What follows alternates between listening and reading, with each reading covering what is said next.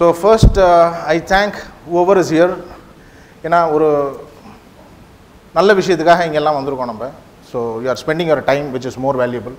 So இந்த நேரத்தை நம்ம எப்படி பெட்டராக யூஸ் பண்ணணும் அப்படின்றதுக்காக தான் நம்ம எல்லாமே வந்து உட்காந்துருக்கோம். ஸோ இந்த ஹாஃப் அன் ஹவரில் உங்களுக்கு எனி டைம் எனி டவுட்ஸ் இருந்தால் கேட்கலாம். இல்லை you want reserve it in the back also you can do it. So it is up to you. So இப்போ 2 நாளாக யூ ஹவ் நிறையா செஷன்ஸ் அட்டன் பண்ணியிருக்கிறீங்க. அண்ட் எல்லா செஷனோட நோக்கம் என்னென்னா நீங்கள்லாம் வியாபாரம் பண்ணிகிட்டு இருக்கீங்கன்றாங்க சில பேர் பண்ண விருப்பப்படுறீங்க அப்படின்ற மாதிரி சொல்கிறாங்க இல்லைங்களா. ஸோ நான் என்னோட ஜேர்னியை உங்கள்கிட்ட நான் பகிர்ந்துக்க போகிறேன். ஸோ நாங்கள் எப்படி வியாபாரம் பண்ண ஆரம்பித்தோம், எங்களோட என்ன சொல்கிறது அந்த வழித்தடம் எப்படி இருந்துச்சு, அதில் நீங்கள் என்ன பயன்படுத்திக்கலாம் அப்படின்றத நீங்கள் கற்றுக்கலாம். ஏன்னா நாங்கள் பண்ண தவறுகளை நீங்கள் பண்ண வேண்டியதில்லை. ஏன்னா எந்தெந்த ஸோ சக்ஸஸ் ஸ்டோரி எவ்வளோ முக்கியமோ அதே மாதிரி எவ்வளோக்கு எவ்வளோ ஃபெயிலியர்லேருந்து கற்றுக்கிறமோ ரொம்ப முக்கியம். ஏன்னா பண்ண தப்பை திருப்பி தப்பு பண்ணலாம், பட் பண்ண தப்பை திருப்பி பண்ணக்கூடாது. ஸோ நாங்கள் என்னென்ன பண்ணணுன்றதை நான் உங்கள்கிட்ட ஷேர் பண்ணுறேன். உங்கள்கிட்ட எதாக இருந்தாலும் நீங்கள் கேளுங்க. ஸோ நான் இருக்கிறதுக்கு ஒரு காரணம் என்ன அப்படின்னா இந்த பிராண்ட் இந்த ப்ராடக்ட் தான். ஸோ நாங்கள் வந்து ஆக்சுவலாக இந்த பிராண்டு பிளிஸ்ட்ரின்ற பிராண்டு, இது சிறுதானியத்தை வந்து விவசாயிகள்டேருந்து வாங்கி அதை ப்ரைமரி ப்ராசஸிங்ன்ற மாதிரி என்னென்னா அதை தானியமாக்கி அரிசியாக்கி அதில் மதிப்பு ஊட்டுதல் பண்ணுறோம். ஸோ அதில் அரிசி பண்ணுறோம், சேமியா பண்ணுறோம், குக்கீஸ் பண்ணுறோம், இன்ஸ்டன்ட் மிக்ஸ் பண்ணுறோம், ஸ்நாக்ஸ் பண்ணுறோம், மரச்சக்க எண்ணெய் பண்ணுறோம். ஸோ இந்த பொருள் ஒரு 4 வருஷத்துக்கு முன்னாடி லான்ச் பண்ணோம். ஸோ இதை நாங்கள் ஜாஸ்தி விற்கிறது யூஎஸில். ஸோ யூஎஸில் தான் எங்கள் பெரிய மார்க்கெட் இருக்குது. ஸோ அதை விற்கிறோம். ஸோ அதோட கதையை தான் இப்போ நான் உங்கள்கிட்ட பகிர்ந்து வந்திருக்கேன். ஸோ இது ஆரம்பிக்கிறது இப்போ எப்படி கொண்டு போகணும் அப்படின்னு நான் நினச்சேன்னா ஒரு 3 கேட்டகரியாக பிரிச்சிருக்கேன் இந்த ப்ரெசன்டேஷனை. ஃபஸ்ட்டு இன்ட்ரடக்ஷன், அடுத்தது ஒரு 7 ஸ்டெப்பு எங்கள் ஜேர்னியில் என்னன்னு பார்ப்போம், அடுத்தது உங்களோட கேள்வி பதில். ஸோ ஃபஸ்ட்டு என்னோடய இன்ட்ரடக்ஷன் என்ன, எதுக்குன்னா நான் யார் அப்படின்றது ஒரு புரிதல் இருந்துச்சுன்னா உங்களுக்கு சம்மந்தப்படுத்துறதுக்கு ஈஸியாக இருக்கும். ஸோ கண்டிப்பாக உங்கள் கூட ஒரு ஆள் தான் நிறையா நாள் நான் அங்கிட்ட உட்காந்துருக்கேன். இன்னும் சனிக்கிழமை பார்த்தீங்கன்னா ஒரு ட்ரைனிங் போய் நான் அங்கிட்ட அட்டன் பண்ண போகிறேன். ஸோ இன்றைக்கி இங்கே நிற்கிறேன், அவ்வளோதான். ஸோ இங்கே நிற்கிறதுனால எல்லாம் எனக்கு தெரிஞ்சுக்கணுன்ற அவசியம் கிடையாது. புரிதல் கண்டினியூஸாக நம்ம கற்றுக்கிட்டால் தான் நம்மளால் வர முடியும். ஸோ நான் படித்தது வந்து MBA படித்தேன் 1996. ஒரு 4 ஆண்டுகள் கார்ப்பரேட்டில் வேலை செஞ்சேன். அதுக்கப்புறம் நாங்கள் வந்து ஒரு 3ஆவது தலைமுறை ரைஸ் மில்லர். ஸோ குடும்பத்துக்கு ஒரே பையன், என்னால் திருப்பி வர மாதிரி ஆகிடுச்சு சூழ்நிலைகளால். ஸோ நான் வந்து பண்ண முதல் தொழில் டிஸ்ட்ரிபியூஷன் பண்ணேன், FMCG ப்ராடக்ட். ஸோ டெட்டாலுக்கு திருச்சிக்கு டிஸ்ட்ரிபியூட்டராக இருந்தேன் ஒரு 10 வருஷம். வோடஃபோன் டிஸ்ட்ரிபியூட்டராக இருந்தேன். அப்போ இப்போவும் வந்து பிரிட்ஜ்ஸ்டோன் டயர்ஸ் அண்ட் ஒரு வெதை கம்பெனிக்கு C&FIவாக இருக்கும். இதுதான் நான் பண்ண தொழில். காலகட்டத்தில் அப்பா ரைஸ் மில் பார்த்துக்கிட்டு இருந்தார். ஸோ அவருக்கு வயதுயம் ஆகிடுச்சு, அதனால் நானும் அந்த தொழிலுக்குள்ளே வர மாதிரி ஆகிடுச்சு. ஸோ ரைஸ் மில்லுக்கு வந்து பார்க்குறப்ப பார்த்தீங்கன்னா நான் MBAவில் படித்ததுக்கு அங்கே நடக்கிறதுக்கும் சம்மந்தமே இல்லாமல் இருந்துச்சு. ஏன்னா நான் அது வரைக்கும் டிஸ்ட்ரிபியூஷன் தொழில் பார்த்துக்கிட்டு இருந்தேன். கார்ப்பரேட் கம்பெனி வழி நடத்தினாங்க. அவங்க சொல்கிறதுக்கும் நம்ம படித்ததுக்கும் ஒரே மாதிரி இருந்துச்சு. இது வந்து பார்க்குறப்ப புதுசாக இருந்துச்சு, சம்மந்தமே இல்லாமல் இருந்துச்சு. ஏன்னா அவர் பண்ணுறதுக்கும் நான் படித்ததுக்கும் சம்மந்தம் இல்லை. என்னென்னு கேட்டப்போ சூழ்நிலை இப்படி தான் அப்படின்ற மாதிரி தெரிய வந்துச்சு. அதை அனலைஸ் பண்ணி பார்க்குறப்ப லாங் ரன்னில் நம்மளால் பெரிய வளர்ச்சி இதில் கொண்டு வர முடியாதுன்றத நல்ல தெளிவாக தெரிஞ்சிச்சு. ஸோ அதனால் வந்து மில்லட் மில்லிங் போனோம் 2015. 2018 இந்த பிராண்டை லான்ச் பண்ணோம், பிரிஸ்ட்ரின்ற பிராண்டை. இப்போ எக்ஸ்போர்ட்ஸ் பண்ணிக்கிட்டு இருக்கோம். US ஒரு 6-7 நாட்டுக்கு பண்ணுறோம். நான் அந்த பிரயாணத்தை என்னன்றதை நான் உங்கள்கிட்ட பகிர்ந்துக்கிறேன். ஸோ அதில் ஃபஸ்ட்டு 7 ஸ்டெப் எனக்கு தோணுன ஒரு 7 ஸ்டெப், இது ஒரு ஒரு ஆண்டர்ப்ரனர் ஆகணும், ஒரு தொழில் முனைவர் ஆகணும் அப்படின்றதுக்கான ஒரு 7 ஸ்டெப் என்னன்றதை நான் இதில் வகுத்துருக்கேன். ஸோ இதில் ஒவ்வொன்றா பார்ப்போம். ஃபஸ்ட்டு வந்து என்ன அப்படின்னா find the right business for you. So ஒவ்வொரு மனுஷாலும் ஒவ்வொரு தனிப்பட்ட கேரக்டரிஸ்டிக்கோடு இருக்கும், ஒவ்வொரு ஆசைகள் இருக்கலாம், ஒவ்வொரு சூழ்நிலையிலேருந்து வளர்ந்துருக்கலாம். ஸோ அவங்களுக்கு எது சூட் ஆகுதோ அந்த தொழிலை வந்து நம்ம தேர்ந்தெடுக்கிறது ரொம்ப முக்கியமான பாயிண்ட். ஸோ ஒரு பக்கத்தில் இருக்கிற ஒரு தொழில் பண்ணுறாரு, அந்த தொழிலே நான் வரேன் அப்படின்ற மாதிரி என்னெல்லாம் இல்லாமல் உங்கள் மனதுக்கு எது பிடிச்சிருக்கு அப்படின்றத நீங்கள் ஃபஸ்ட்டு உங்கள் ஃபீல்ட் ஆஃப் ஒர்க்கை பிக் பண்ணணும். பிக் பண்ணிவிட்டு அதில் அது மட்டும் இல்லாமல் அதில் உங்களுக்கு உண்மையாகவே பேஷன் இருக்கா அப்படின்னு பார்க்கணும். ஸோ இப்போ புதுசாக வந்து ஜென்ரலாக இந்த வார்த்தையை நிறைய பேர் கேள்விப்படுறதுக்கு வாய்ப்பு இருக்குது. இக்கிகைன்னு ஒரு வார்த்தை இருக்குது, யாரும் கேள்விப்பட்டீங்களா? Okay, right. ஸோ இக்கிகை அப்படின்றது ஒரு ஜாப்பனீஸ் வார்த்தை. இது என்னென்னா ஜப்பானில் ஒரு தீவில் சராசரி அவங்களோட வயது வந்து 100க்கு மேலே, வாழ்கிறவங்க வயது 100க்கு மேலே. ஸோ அது என்னென்னா இந்த வார்த்தை என்ன சொல்கிறாங்கன்னா உங்களோட வேலை வந்து உங்களுக்கு மிக மிக விருப்பப்பட்டமான விஷயமா இருக்கணும். காலையில் எந்திரிக்கிறப்ப நீங்கள் இந்த ஒரு வேலைக்காக தான் எந்திரிக்கீங்கன்ற ஒரு உற்சாகத்தோடு எந்திரிக்கணும், அதில் தொய்வே இருக்கக்கூடாது. அந்த மாதிரி வேலையை நீங்கள் கண்டுபிடிச்சி செஞ்சீங்கன்னா ஒவ்வொரு நாளுமே இனிமையாக தான் இருக்க போது. எவ்வளோ பெரிய சிரமங்கள் வந்தாலும் நீங்கள் அதை ஃபேஸ் பண்ணி ஜெயிக்க தான் போகிறீங்க அப்படின்றது தான் அந்த புக்கோட கான்செப்ட்டு. இந்த மனநிலையில் இருக்கவங்களுக்கு நேச்சுரலி அவங்களோட வாழ்க்கை தரமும் நல்லா இருக்குது, அவங்களோட வாழ்கிற நாட்களும் ஜாஸ்தியாகுது அப்படிங்கிறாங்க. ஸோ உங்களோட பேஷன் என்ன அப்படின்றத நீங்கள் புரிஞ்சுக்கலாம். இப்போ நான் சார்கிட்ட பேசிக்கிட்டு இருக்கப்போ சில பேர் வந்து ஆடு வளர்க்குறாங்க அப்படின்னாரு, சில பேர் வந்து டாய்லெட்ஸில் ஏதோ பெரிய புரட்சியெலாம் பண்ணிருக்கீங்க. அதெல்லாம் கேட்குறதுக்கே ரொம்ப சந்தோஷமாக இருக்குது. ஸோ அது மாதிரி உங்களுக்கு என்ன ஃபீல்டு இருக்கோ அதை தேர்ந்தெடுத்து பண்ணுங்கள். அடுத்தவங்க பண்ணுறாங்கன்ற ஒரு தோணுதலில் எதுவும் செஞ்சிடாதீங்க. வெளியிலேருந்து பார்க்குறப்ப எல்லாம் நல்லாயிருக்கும். இன்ஃபேக்ட் இந்த ப்ரெசன்டேஷன் முடிஞ்சதுக்கப்புறம் மில்லட் கூட நல்லா இருக்கலாம், பட் ஆனால் அதை யோசித்து நல்லா ஆய்வு பண்ணி செய்யுங்க. அது ரொம்ப முக்கியம். அதை நீங்கள் கண்டுபிடிக்கிறதுக்கு உங்களோட உள்மனதை தான் காரணமாக இருக்கணும். இதை பண்ணால் நம்ம சந்தோஷமாக இருப்போமான்னு பாருங்கள். ஃபைனலி எதை பண்ணினாலும் எதுக்கு பண்ணுறோம், சக்ஸஸ் இஸ் நத்திங் பட் நீங்கள் சந்தோஷமாக இருக்கணும். அல்டிமேட்டாக ஹாப்பினஸ் தானே, வெறும் பணத்தை வச்சு ஒன்றும் பண்ண முடியாது. நான் ஏதோ நல்லது பண்ணேன்ற ஒரு புரிதல் வேணும், ஒரு உணர்தல் வேணும். அதுக்கு இந்த பாயிண்ட் ரொம்ப முக்கியம். ஸோ இதில் இன்னொன்று ஒரு முக்கியமான விஷயம், தோல்விகள் வியாபாரத்தில் கண்டிப்பாக வரும். தோல்விப்படாத வியாபாரத்தில் இருக்கவங்க யாரும் இருக்காங்களா? பார்த்துருக்கீங்களா? அம்பானிஸ் நிறையா விஷயத்தில் தோற்றுருக்காங்க, நிறையா பெரிய ஜாம்பவான்கள் தோற்றுருக்காங்க. டாட்டா பண்ண நேனோ கார் ஃபெயிலியர் ஆகிடுச்சு இல்லைங்களா? இல்லை நான் தவறாக சொல்கிறேண்ணா? ஆமாம் இல்லைன்னு சொல்லலாம்ல. S, thank you so much. So அப்படின்றப்ப தோல்வியிலேருந்து நம்ம கற்றுக்கணும் இல்லையா? டாட்டாஸ் தோல்வி அடைஞ்சாங்க, இன்றைக்கி டாட்டா இஸ் அகெயின் பிக்டப், வெளியில் பிராண்ட்ஸ்லாம் வாங்கிட்டாங்க, ஜாக்வார் அண்ட் மார்ன்ற பிராண்டை. ஸோ நம்ம எப்போவுமே எப்படி நினைக்கணும் அப்படின்னா, பிஸ்னஸ் தோல்வி அடைஞ்சால் நான் தோல்வி அடைஞ்சேன்ற ஒரு மைண்ட் செட் நிறையா பேர்த்துக்கு சமீபமாக இருக்குது. நான் பார்த்துட்டேன் அதை. நீங்கள் தோல்வி அடையலை, பிஸ்னஸ் தோல்வி அடைஞ்சிருச்சு. புரியுதா இல்லைங்களா? இதை நல்லா உள்வாங்கிக்கங்க, இது ரொம்ப முக்கியம். இப்போ எப்படின்னா ஒரு பரீட்சை எழுதுகிறோம், குவார்டர்லியில் பரீட்சை எழுதுகிறோம், குவார்டர்லியில் மேக்ஸில் ஃபெயில், தப்பு இல்லை. பட் ஹாஃப் இயர்லியில் மேக்ஸ் எழுதுகிறப்ப குவார்டர்லி போர்ஷனையும் சேர்த்து படித்து அந்த மேக்ஸை கரெக்டாக பாஸ் பண்ணுற நோக்கம் இருக்கணும் எல்லாத்துக்கும். ஸோ அது யோசித்து எடுத்துக்கங்க. ஏன்னா ஜென்ரலாக ஒரு வாட்டி ஃபெயில் ஆகிட்டாங்க அப்படின்னா அந்த மனப்பக்குவம் இருக்குது, வியாபாரம் நமக்கு வராது, நம்ம தோத்துட்டோம், தோல்வி அடைஞ்சிட்டோம், அதனால் இதுலேருந்து ஒதுங்கிக்குவோம் அப்படின்னு நினச்சிடாதீங்க. அதுக்காக சொல்கிறேன், we have to think, இந்த மைண்ட் செட் ரொம்ப முக்கியம். we are not in business, we are on the business. சரிங்களா? இது புரிஞ்சிருச்சா உங்களுக்கு? இந்த மனப்பக்குவம் ரொம்ப முக்கியம். ஏன்னா கடந்து செல்கிற பாதைகளில் நிறைய சேலஞ்சஸ் வரும், வராமல் இருக்கிறதுக்கு வாய்ப்பே இல்லை. ஸோ இப்போ நான் என்னோட இதை ரிலேட் பண்ணுறேன். நான் ஏன் ரைட் பிஸ்னஸ் அப்படின்னு நான் சூஸ் பண்ணதுக்கு காரணம் என்ன அப்படின்னா, நாங்கள் ரைஸ் மில்லில் இருந்தோம், உணவு தொழில் தெரியும் எங்களுக்கு ஆல்ரெடி. அதனால் அதை சார்ந்து என்னென்னு பார்க்குறப்ப மில்லட் பிற்காலத்தில் நல்லா வரும்ன்றதை உணர ஆரம்பித்தோம். அதுக்கு என்ன காரணம் அப்படின்னா, 1 கிலோ நெல்லை நீங்கள் உற்பத்தி பண்ணுறதுக்கு 7000 லிட்டர் ஓட்ட வேணும், தண்ணி வேணும். ஸோ தண்ணி குறைஞ்சிக்கிட்டு இருக்குன்னு தெரியும், விவசாயமும் சேலஞ்சில் இருக்குது. சார் சிறுதானியம் அப்படின்றது நம்ம பாரம்பரிய உணவு, அதுக்கு தண்ணி வந்து ஒரு 20% இருந்தால் போதும். அதுக்கு பெஸ்டிசைடு தேவையில்லை, ஃபர்டிலைசர் தேவையில்லை, இன்செக்டிசைட் தேவையில்லை. ரெண்டாவது இதுக்கெல்லாம் மேலே ஹைலி நியூட்ரிஷியஸ், நல்ல சத்துள்ள ஒரு உணவு, நம்ம மூதாதையர்கள் சாப்பிட்டது. அதனால் அந்த உணவு வந்து நம்ம எடுத்து பண்ணுவோம் அப்படின்ற ஒரு ஆர்வத்தில் நாங்கள் முடிவு பண்ணோம். அந்த டிசிஷன் வாஸ் ரைட். ஸோ இந்த நாங்கள் எடுத்த முடிவு அன்றைக்கி சரியாக இருந்துச்சு, அதனால் அதை எடுத்தோம். ஸோ இது சம்டைம்ஸ் தப்பாக கூட ஆயிருக்கலாம், ஆனால் மனசு தளர கூட கூடாது. புரியுதுங்களா நான் சொல்கிறது? அடுத்தது,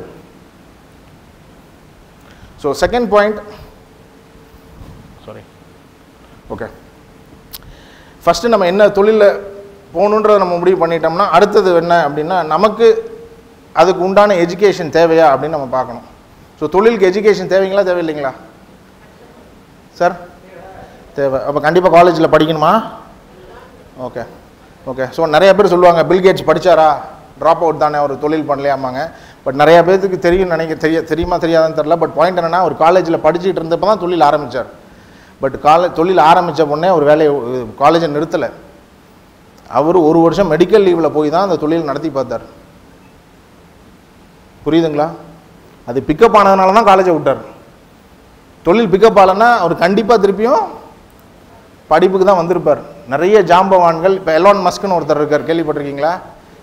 டெஸ்லா, அவர் போஸ்ட் கிராஜுவேட் படிச்சுட்டு தான் தொழிலுக்கு வந்தார். லாரி பேஜ் அப்படி தான், கூகுள் ஹிட் ஆனதுக்கப்புறம் he did PhD. ஸோ படிப்பு ரொம்ப முக்கியம், but it need not be a college education. So ஒரு தொழில் ஆரம்பிக்கிறோம் அப்படின்னா கண்டிப்பாக அதுக்கு என்ன நமக்கு தேவை அப்படின்றத நம்ம போய் கற்றுக்கிட்டு தான் ஆகணும். ஏன்னா எல்லாத்துக்கும் எல்லாம் 100% தெரியாது. அதை நல்லா உள்வாங்கிக்கங்க. எல்லாமே நம்ம பார்க்க முடியாது, நமக்கு தெரியாது. ஸோ தெரியாத விஷயங்களை நம்ம தெரியலன்னு ஒத்துக்கிட்டு தெரிஞ்சவங்கள்ட்ட போய் கேட்டு கற்றுக்கணும். இல்லை தெரிஞ்சவங்கள வச்சு நம்ம வேலை வாங்க தெரிஞ்சுக்கணும். சரிங்களா? ஸோ அதை வந்து நம்ம முழுமையாக உள்வாங்கினா தான் அடுத்த பாயிண்ட் ரொம்ப முக்கியம். 3வது, கண்டினியூஸாக அதை லேர்ன் பண்ணணும் அப்படின்ற ஒரு புரிதல் வேணுங்க. நான் சொன்னது நிதர்சனமான உண்மை. எனக்கு சனி ஞாயிறு ஒரு ட்ரைனிங் ப்ரோக்ராம் இருக்குது. ஸோ அப்போ நான் அங்கிட்ட உட்காந்துருப்பேன். ஸோ நான் நோட்ஸ் எடுப்பேன். நோட்ஸ் எடுக்காமல் எல்லாம் வாங்கிட்டுலாம் உள்ளே போக முடியாது. அதை எடுத்துகிட்டு வந்து திருப்பியும் 2 நாள் படித்து பார்ப்போம். அதில் டவுட் வரும். அதை கற்றுக்கிட்டதில் நம்ம போய் இம்ப்ளிமெண்ட் பண்ணுறது பார்த்திங்கன்னா 5% கூட இருக்காது. இதை ரெகுலராக பண்ணாலே மிகப்பெரிய வளர்ச்சிக்கு வந்துடும். பட் நம்ம கேட்குறதே பாதி தான் கேட்போம். இன்னமும் நோட் பண்ணலன்னு வச்சுக்கோங்க, இன்னும் கம்மி. அதனால் கற்றுக்கிறத ரொம்ப கூர்ந்து கவனிங்க. ஃபோக்கஸ் ரொம்ப முக்கியம். அதை கண்டினியூஸாக பண்ணணுன்ற ஒரு ஆற்றல் வேணும் ஒரு ஆண்டர்பிரனருக்கு. நாங்கள் என்ன பண்ணணும் அப்படின்னா, எனக்கு ரைஸ் மில் மட்டும்தான் தெரியும். அது எங்கள் அப்பா சொல்லி கொடுத்தது தான். நானாக போய் இதை வரைக்கும் நடத்தலை. சிறுதானியம் பண்ணுறப்ப நாங்கள் எல்லாம் கிளாஸுக்கு போனோம்.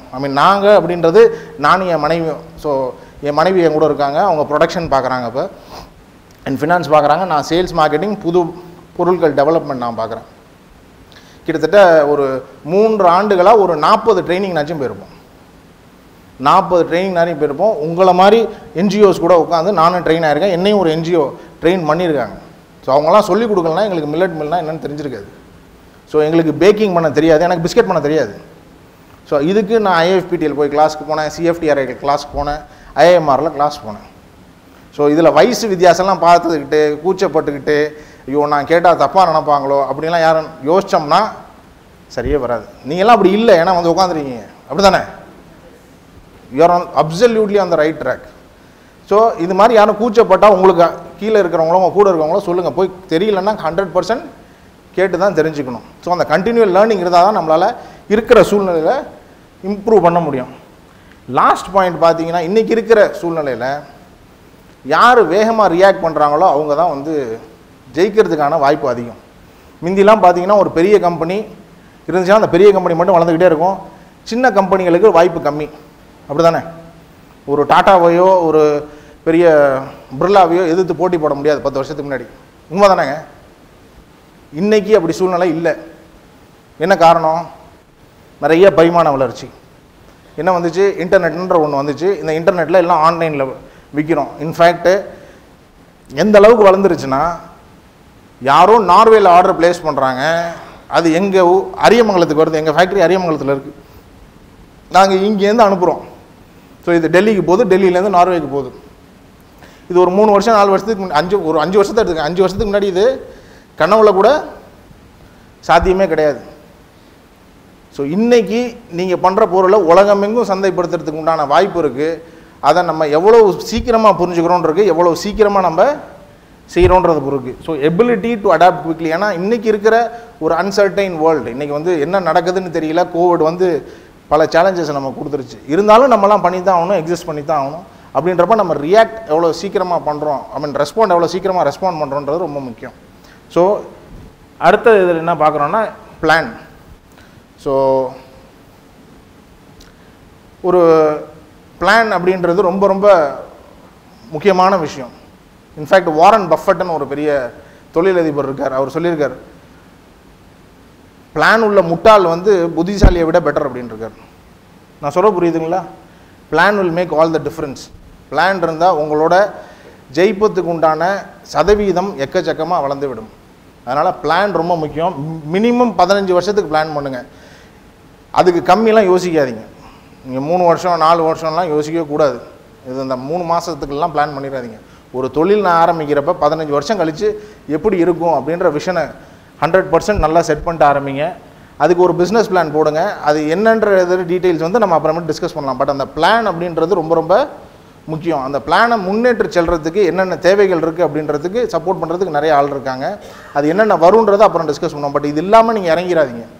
ஏன்னா இது இல்லாமல் செய்கிறதுனால தான் நிறைய தவறுகள் நடக்குது, சிரமங்களை நம்ம கிராஸ் பண்ணுற மாதிரி இருக்குது. இந்த பிளானில் என்ன முக்கியமான விஷயங்கள் இருக்குன்னா, உங்கள் குறிக்கோள் என்னன்றது தெரியும், நீங்கள் எதை நோக்கி போகிறீங்கன்னு இருக்கும், எப்படி போக போகிறீங்க அப்படின்றது இருக்கும். ஒரு உதாரணத்துக்கு நீங்கள் ஹேண்ட்மேட் சோப் பண்ணுறீங்க, ஒரு நாளைக்கு 100 பீஸ் விற்கிறீங்க, இந்த 100 பீஸை எங்கே போய் சந்தைப்படுத்த போகிறீங்க? முதல் வருஷம் 100 பீஸ் விற்றீங்கன்னா 2வது வருஷம் எத்தனை பீஸ் விற்க போகிறீங்க? முதல் மாதத்துக்கு 100 பீஸ் விற்றீங்கன்னா 2வது மாதத்துக்கு எவ்வளோ விற்க போகிறீங்க? 3வது மாதம் எங்கே விற்க போகிறீங்க? ஒரே மார்க்கெட்டில் அதை விற்க முடியாது. ஸோ அடுத்த மார்க்கெட் எப்படி கொண்டு போக போகிறீங்க இப்படின்ற ஒரு பிளான் எழுதியிருக்கணும். கண்டிப்பாக என் மனசில் இருக்குது சார் அப்படின்னா அது வேலைக்காகவும் ஆகாதுங்களா? ஆகவே ஆகாது, கண்டிப்பாக ஆகாது. அதனால் கண்டிப்பாக அதை எழுதி வச்சுருக்கணும். இந்த அப்ஜெக்டிவ்ஸில் நீங்கள் தெளிவு இருந்தால் தான் உங்களால் எப்படின்னு ஸ்ட்ராட்டஜைஸ் பண்ண முடியும். எந்த மார்க்கெட்டுக்கு போகலாம், இங்கேயே விற்கலாமா, இல்லை ஆன்லைனில் போகலாமா, இல்லை ஆன்லைனில் அமேசானில் விற்கலாமா, ஃப்ளிப்கார்ட்டில் விற்கலாமா, இல்லை நம்ம சைட்டை போட்டு விற்கலாமா, ஏன்னா அவங்க கொடுக்குற சார்ஜஸும் நம்ம எடுத்துக்கலாமா அப்படின்ற மாதிரி நீங்கள் பல விஷயங்கள் யோசிக்கலாம். இதில் இந்த பிளான்லேயே நீங்கள் ஒன்று ரொம்ப முக்கியமாக பார்க்க வேண்டியது என்னென்னா, பிளானை போட்டேன் சார், நான் பண்ணிக்கிட்டே இருக்கேன் சார், ஆனாலும் எனக்கு என்ன நடக்குதுன்னே தெரியல சார் அப்படின்ற சூழ்நிலை வரதுக்கு வாய்ப்பு நிறையா இருக்குது. அதுக்கு ஒரே காரணம் என்னென்னா, நம்ம மெஷர் பண்ணுறது கிடையாது நிறையா வாட்டி. ஸோ நாங்கள் தப்பு பண்ணோம், சேல்ஸ் நடக்கிற மாதிரியே இருக்கும், சேல்ஸ் நடக்கிற மாதிரி இருக்கும், பட் ப்ராஃபிட்டபிலிட்டி பார்த்தீங்கன்னா குறைஞ்சிருக்கும், லாபம் குறைஞ்சிருக்க வாய்ப்பு இருக்குது. ஏன் அப்படின்னு பார்த்தா நம்ம கரெக்டான கணக்கு எடுத்து அதை மெஷர் பண்ணலை. ரா மெட்டீரியல் ஒன்று ஏறி இருக்கலாம், அந்த ரா மெட்டீரியல் ஏறின காஸ்ட்டை ஃபைனல் ப்ராடக்டை ஏற்றலை.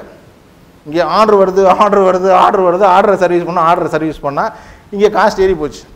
ஸோ எதை நீங்கள் பண்ணினாலும் மெஷர் பண்ணணும் அப்படின்ற ஒரு கோட்பாடு வேணும். மெஷர்னால் நான் சொல்கிறது வந்து அளந்து பார்க்குறது. S, perfectly right, thanks for helping. So அளந்து பார்க்கணும். நம்ம அளந்து பார்க்காம பண்ணோன்னு வச்சுக்கிங்களேன், ஒன்றுமே பண்ண முடியாது. ஒரு சின்ன ஸ்டாட்டிஸ்டிக்ஸ் சொல்கிறேன். 10 வருஷத்துக்குள்ளே ஆரம்பித்து ஃபெயிலியர் ஆன பிஸ்னஸோட பர்சன்டேஜ் எவ்வளோன்னு தெரியுமா உங்களுக்கு? சரி வேண்டாம், நானே சொல்லிடுறேன். 68% 69% ஆஃப் த பிஸ்னஸஸ் ஃபெயில். கேட்குறது கஷ்டமாக இருக்கா? என்னங்க கஷ்டமாக இருக்கா? எப்படி இருக்கு? ரொம்ப வேதனையாக இருக்குது.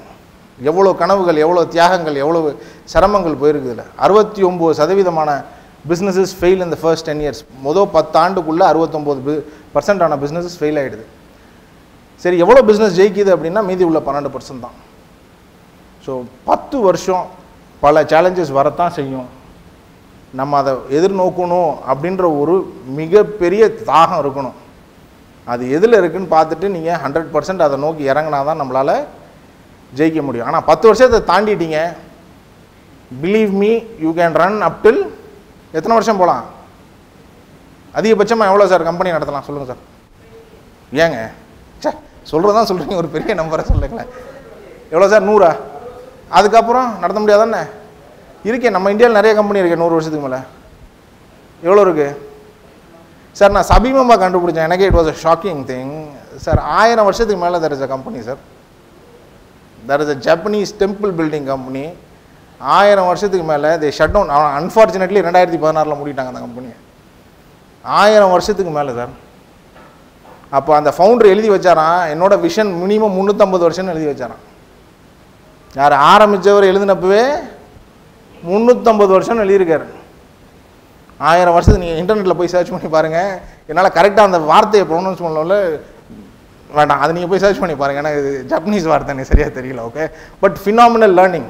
ஸோ ஒரு மனுஷனோட எண்ணம் எவ்வளோ தூரம் கொண்டு செல்லும் அப்படின்றத நம்ம தெளிவாக இருக்கணும். அந்த தெளிவு இருந்தால் நம்ம ஜெயிக்கிறதுக்கான சாத்தியக்கூறுகள் ரொம்ப அதிகம். இப்போ ஒரு பிஸ்னஸில் இந்த படிப்பு சம்மந்தப்பட்ட பேர் கேட்குறப்ப சிஇஓன்னு என்ன சார்? நிறைய பேர் சிஇஓன்ற டெசிக்னேஷனில் இருக்கும் இல்லையா? பியூட்டிஃபுல். பட் அதான்னு என்னை கேட்டிங்கன்னா நான் இல்லைம்பேன். ஒரு ஆரம்ப கட்டத்தில் இருக்கிற ஆள் வந்து சீஃப் எவ்ரிதிங் ஆஃபீஸர். ஏன்னா அவர் தான் பர்ச்சேஸ் பார்ப்பார், அவர் தான் சேல்ஸ் நான் அப்படி தான் பார்த்தேன். சேல்ஸ் அவர் தான் பார்க்கணும், மார்க்கெட்டிங் அவர் தான் பண்ணணும், கொட்டேஷன் அவர் தான் அனுப்பணும், ப்ரொடக்ஷன் அவர் தான் பார்க்கணும். இப்படின்றப்ப இவ்வளோ விஷயங்கள், அதுவும் இன்றைக்கி இருக்கிற கால சூழ்நிலையில் கம்பலன்ஸ்னு ஒன்று பெரிய விஷயம் இருக்குது. கவர்மெண்ட்டோட நார்ம்ஸ் இருக்குது, ஸ்டாட்யூட்டரி ரெக்குவயர்மெண்ட்ஸ் இருக்குது, இதெல்லாம் மீட் பண்ணணும். ஸோ இதுக்கு நீங்கள் கண்டினியூஸாக நம்ம இந்த ரேஸில் இருந்தால் தான் நம்மளால் எக்ஸிஸ்டே பண்ண முடியும். ஸோ அந்த ஒரு ரெசிலியண்ட்டாக ஒரு விடாமுயற்சியோடு நீங்கள் இருக்கணும். அது ரொம்ப ரொம்ப அவசியமான ஒன்று. ஸோ அடுத்த பாயிண்ட் என்னன்னு பார்ப்போம். ஸோ இதில் வந்து உங்கள் டார்கெட் என்ன அப்படின்றத நான் சொல்கிறது, உங்கள் யார்கிட்ட போய் விற்க போகிறீங்க உங்கள் பொருள் அப்படின்றத ரொம்ப தெளிவாக டிஃபைன் பண்ணி வச்சுருக்கணும். ஜென்ரலாக கேட்குறப்ப ஒரு உதாரணத்துக்கு இப்போ ஆடு பிஸ்னஸ் பண்ணுறாங்கன்னு வச்சுக்கோங்களேன். யாரும் பிஸ்னஸ் பண்ணிகிட்டு இருக்கவங்க இருக்கீங்களா? ஓகே, சரி, I will tell my exam. சொல்லுங்கம்மா, என்ன பிஸ்னஸ் பண்ணுறீங்க? பேக்கரி பண்ணுறீங்க. Okay, thank you. So madam example எடுத்துக்கலாம். பேக்கரியில் அவங்க பண்ணுறது கஸ்டமர் யார் அப்படின்றத டிஃபைன் பண்ணணும். கஸ்டமர் யாருமா உங்களுக்கு? காலேஜ் ஸ்டூடெண்ட்ஸ் வந்திருக்கீங்க, ரைட்? ஓகே, ஸோ அவங்களுக்கு ஒரு புரிதல் இருக்குது, ஒரு அனுபவத்தில் அதை சொல்கிறாங்க. பட் யூஸ்வலாக என்ன நினைப்போம் அப்படின்னா, நிறைய பேர் பண்ணுற ஒரு தப்பு என்னென்னா, பேக்கரினா எல்லாம் கஸ்டமர். அப்படி தானே எல்லாம் தானே பேக்கரி பொருள் சாப்பிட்றோம். சாரி, கண்டிப்பாக அதை முடியறதுக்குள்ள சொல்லிடுறேன். ஸோ ஜென்ரலாக என்ன சொல்லுவோம், பேக்கரி சாப்பிட்றவங்க எல்லாம் தானே கஸ்டமர். பேக்கரி பொருள்லாம் சாப்பிடுவோம். But S, C, that is a focus. So அந்த ஃபோக்கஸ் இருக்கிறதுனால இவங்க ப்ராடக்ட் டெவலப் பண்ணுறது, அங்கே போடுற சேரு, அங்கே ப்ரொமோஷன் எல்லாமே அந்த college ஸ்டூடெண்ட்டை base பண்ணியிருக்கும். So she is trying to get exactly to target. இது நிறைய பேர் பண்ணுறதில்ல. நாங்களும் அப்படி தான் பண்ணோம். நாங்கள் என்ன நினச்சோம், சிறுதானியம் எல்லாம் சாப்பிடலாம், எல்லாத்தையும் உடம்பு பார்க்கணுன்ற சந்தோஷம் இருக்கும், அதனால் வாங்கி சாப்பிடுவாங்கன்னு நினச்சோம். பட் அப்படி கிடையாது. ஸோ இதில் என்னென்ன நம்ம பார்க்க வேண்டியது இருக்குது அப்படின்னா, age, gender, income, race, culture ரொம்ப முக்கியம். எங்கள் பொருளுக்கு அது ரொம்ப முக்கியமான ஒரு விஷயமா இருந்துச்சு. அதை நான் ஏன்னு சொல்கிறேன். இது அடுத்த பாயிண்ட், வேல்யூ ப்ராப்போசிஷன் அப்படின்றது ரொம்ப முக்கியம். அது இந்த வார்த்தை கேள்விப்பட்டிருக்கீங்களா? வாய்ப்பு இல்லை. ஓகே, ஸோ ஒரு கஸ்டமருக்கு நீங்கள் என்ன வேல்யூ தரீங்க அப்படின்றதான் நீங்கள் பார்க்கணும். நீங்கள் ப்ராடக்ட் விற்கலை, நான் சொல்ல புரியுதுங்களா? நீங்கள் ப்ராடக்ட் விற்கலை, அவரோட ஏதோ ஒரு சிரமத்தை நீங்கள் பதில் கொடுக்குறீங்க. அந்த சிரமத்துக்கு you are addressing the pain point. That is very very important. இந்த கண்ணோட்டம் இருந்தால் தான் நீங்கள் கரெக்டான ப்ராடக்டை டெவலப் பண்ணுவீங்க. யூஸ்வலாக என்ன ஆகும் அப்படின்னா, நாங்களும் அதை பண்ணோம் சார். நான் பண்ணதெல்லாம் தான் நான் சொல்லிகிட்டு இருக்கேன். எங்கள்கிட்ட இருந்த பொருளை விற்க பார்த்தோம். ஆக்சுவலாக அது தப்பு. கஸ்டமருக்கு என்ன வேணும்னு நாங்கள் தெரிஞ்சுக்கிட்டு அவங்களுக்கு தேவையான அளவில், தேவையான நேரத்தில், தேவையான வழியில் நம்ம கொடுத்தா தான் அந்த அவங்களுக்கு போய் அந்த வேல்யூவை சர்வ் பண்ணும். அது ரொம்ப முக்கியம். இந்த பெயின் பாயிண்ட்டை அட்ரஸ் பண்ண தெரிஞ்சிச்சுனாலே 90% of your problem is solved. Because you have identified a potential product with minimum MVP-மாங்க. சரிங்களா? அது ரொம்ப முக்கியம். இப்போ நீங்கள் கேட்ட கேள்விக்கு நான் பதில் சொல்கிறேன். ஸோ நாங்கள் மில்லட் அப்படின்றத ஐடென்டிஃபை பண்ணிட்டோம். பட் தமிழ்நாட்டில் மில்லட் யாரும் பெருசாக சாப்பிட்றதில்லன்னு எல்லாத்துக்கும் தெரியும். அதுக்கு என்ன பெரிய காரணம்? பெரிய ரிசர்ச்லாம் ஒன்றும் இல்லை. எங்கள் வீட்டில் சாப்பிட்றதில்ல. நாங்கள் ட்ரை பண்ணி பார்த்தோம், யாருமே சாப்பிடல. உண்மை தான் சார், இதெல்லாம் விளையாட்டு இல்லை, உண்மையாக சொல்கிறேன். ஆனால் மில்லு போடணும்னு முடிவு பண்ணியாச்சு. ஆனால் மில்லட் யாரும் நாங்களே சாப்பிடல. நாங்கள் ரைஸ் மில் வச்சுருக்கோமே, அதை சாப்பிட்டுட்டு இருக்கோம் ஜம்முன்னு. ஸோ என்னாச்சு, வேறு என்னடா இதை பண்ணுறோம், இதை பண்ணி தான் ஆகணும். ஏன்னா ரைஸில் ஆர்வம் குறையுது, இதை கொண்டு போகணும் அப்படின்றப்ப மில்லட் எங்கே இருக்கும் அப்படின்னு பார்க்குறப்ப மில்லட் வந்து ஒரு ஹெல்த் ஃபுட்டு. ஏன்னா இது ஹெல்த் சம்மந்தப்பட்ட விஷயத்துக்கு நிறைய நன்மைகள் கொடுக்குது அப்படின்றத தெரியுது. எல்லாம் இதை பேச ஆரம்பிக்கிறாங்க. அதனால் என்ன பண்ணோம், எங்கே வந்து ப்ரோஆக்டிவாக ஹெல்த் கேரில் இருக்காங்களோ அதுதான் மார்க்கெட். இப்போ ஒரு உதாரணத்துக்கு சொல்கிறேன் கேளுங்க. இப்போ நமக்கு உடம்பு முடியலன்னா டாக்டர்கிட்ட போகிறோம் இல்லைங்களா? சில பேர் வந்து உடம்பு முடியாமல் வராமல் இருக்கிறதுக்கு என்னென்ன பண்ணணும்னு சில பேர் பண்ணிகிட்டு இருக்காங்க. பார்த்துருக்கீங்களா? அது மாதிரி இது வெளிநாட்டவர்கள் ஜாஸ்தி இதில். அதுவும் நம்மளோட சவுத் இண்டியன்ஸு, யூஎஸில் இருக்கவங்க இது ஜாஸ்தி. நமக்கு இங்கே ஹெல்த் கேர் வந்து கரெக்டிவ் ஹெல்த் கேர். உடம்பு இல்லைன்னா டாக்டர் போகிறோம். பழைய அம்பாசிடர் கார் மாதிரி, கார் வேலை செய்யலைன்னா கராஜுக்கு போகும். ஆனால் அங்கே எப்படின்னா, உடம்பு நல்லா இருக்கிறதுக்கு என்ன தேவையோ அவங்க அதை பண்ணுறாங்க. எக்ஸசைஸாக இருக்கட்டும், சாப்பாடாக இருக்கட்டும், ரெகுலரில் வீட்டில் டெஸ்ட் பண்ணுற பிபியாக இருக்கட்டும், சுகராக இருக்கட்டும், அப்படின்னு பண்ணுறப்ப இந்த அவங்க மேன்மைப்படுத்துறதுக்கு மில்லட் வந்து ஒரு முக்கியமான பொருள் ஆகிடுது. அதுக்கு ரிக்குவயர்மெண்ட் இருக்குது அப்படின்றத நாங்கள் ஸ்டாட்டிஸ்டிக்ஸில் பார்த்தோம். சார் இது எல்லாமே இருக்குது, நம்ம தேடுறோமா இல்லையான்றதான் பாயிண்ட். இப்போ டேட்டாவை தட்டினீங்கன்னா கிடைக்கும். யூஎஸ்க்கு எவ்வளோ மில்லட் எக்ஸ்போர்ட் ஆகுதுன்னு நீங்கள் பார்த்தீங்கன்னா டேட்டா இருக்கும். ஸோ எங்களுக்கு யூஎஸில் வந்து சில கான்டாக்ட்ஸ் இருந்துச்சு, அதை வச்சு இந்த ப்ராடக்டை, இந்த பிராண்டை ரெடி பண்ணோம். ஸோ இது ரெடி பண்ணால் மட்டும் போதாது இல்லையா? அடுத்தது என்ன வேணும்?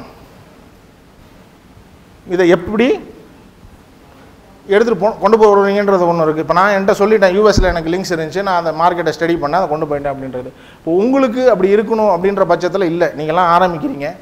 பட் நான் சொன்னேன் இல்லையா, நான் 5 வருஷத்துக்கு முன்னாடி ட்ராவல் பண்ணப்போ என் கூட ஒரு 100 பேர் சேர்ந்து ட்ராவல் பண்ணாங்க. உண்மையாக தான். இது மாதிரி ஒரு ஆர்கனைசேஷனில் எங்களுக்கு ட்ரைனிங் கொடுத்தாங்க. நாங்கள் கிட்டத்தட்ட ஒரு 2 வருஷம் 2.5 வருஷம் அவங்க எப்போ ட்ரைனிங் கூப்பிட்டாலும் போவோம். 2 மாதத்துக்கு ஒரு ட்ரைனிங் கூப்பிடுவாங்க. யூனிவர்சிட்டி இதில் காமராஜ் யூனிவர்சிட்டி நடக்கும், இல்லை கோயம்புத்தூரில் நடக்கும், எங்கே போனாலும் போவோம். ஸோ இந்த 100 பேரில் ஒரு 30-40 பேர்னாச்சும் டச்சில் இருந்துக்கிட்டே இருந்தோம். ஏன்னா எல்லாத்துக்கும் தொழில் பண்ணணுன்ற ஆர்வம், எல்லாம் இந்த தொழிலில் செஞ்சு வளரணுன்ற ஒரு ஆர்வம். ஸோ இந்த மாதிரியான மக்களை வந்து நீங்கள் தேர்ந்தெடுத்து ஒரு சர்க்கிளை நீங்கள் க்ரியேட் பண்ணிக்கணும். It's very very important. ஏன்னா ஒரு காலகட்டம் இன்றைக்கி வந்து காம்படிஷன்ற இதெல்லாம் நம்புறீங்களா சார்? யாரும் சார் கொஞ்சம் பேசலாம். காம்படிஷன் யார் இருக்குன்னு நம்புறீங்களா? எதுவும் சார் இன்றைக்கி காம்படிஷன்றதெல்லாம் கெட்ட வார்த்தை என்னை பொறுத்த வரைக்கும். there is nothing like competition, it is only collaboration. என்ன சார்? கொலாபரேஷன். காம்படிஷன் யார் சொன்னாங்கன்னா அதெல்லாம் காதிலே வாங்கிக்காதீங்க. there is no competition. எல்லாத்துக்கும் மார்க்கெட் இருக்குது, எல்லா பொருளுக்கும் மார்க்கெட் இருக்குது. நீங்கள் எப்படி கொண்டு போகிறீங்க, எப்படி விற்கிறீங்கன்றது தான் பாயிண்ட். இன்ஃபேக்ட் நான் இன்னமும் ஒரு படி மேலே போய் சொல்கிறேன். யூஎஸில் எங்கள் பிராண்டை விற்கிறோம், எங்கள் பிராண்டுக்கு உண்டான 2 காம்படிட்டருக்கு நாங்களே தான் சப்ளையர். நம்ம எப்படின்னு சொல்கிறேன், இது ப்ரைவேட் லேபிளில் பண்ணுறோம். ப்ரைவேட் லேபிள்னா அவங்க எங்களுக்கு கவர் அவங்க பிராண்டை கொடுத்துருவாங்க. நான் white label, it's called as white label two. So அதை கவரில் போட்டு அனுப்பிச்சிடுவோம். இது நான் பண்ணுறப்ப நிறைய பேர் இல்லை நீ பண்ணுறது தப்புன்னாங்க. ஆக்சுவலாக நீங்கள் யாரும் நம்புறீங்களா அது மாதிரி தப்பா? சார் நான் சொல்கிறது புரிஞ்சுக்கிட்டீங்களா புரியலன்னு தெரியல எனக்கு. மார்க்கெட்டில் எனக்கு நேராக கம்பீட் பண்ணுற என் ப்ராடக்ட்டே, இப்போ நான் வரகரிசி விற்கிறேன்னா அதே வரகரிசி, வரகு சேமியானா அதே வரகு சேமியா. See, I actually collaborated with them. இப்போ எனக்கு அவங்க என்ன பண்ணுறாங்கன்றதும் தெரியும், நானும் அவரும் சேர்ந்து எப்படி வளரலான்னு தெரியும்.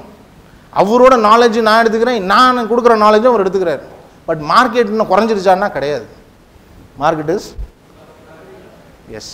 இந்த ஆட்டிடியூட் வேணும். இதை வந்து நம்ம நமக்கு கற்றுக்கிட்டதை அடுத்தவங்களுக்கு சொல்லிக் கொடுக்கணும்னு தெரியணும். இந்த வியாபார சூட்சுமமோ இது வந்து எனக்கு மட்டும்தான் தெரியும், நான் மட்டும்தான் பண்ணுவேன் அப்படின்ற மாதிரிலாம் இதெல்லாம் கதை தான் எனக்கு தெரிஞ்சு. there is nothing like that, simple logic. So இந்த collaboration is very important.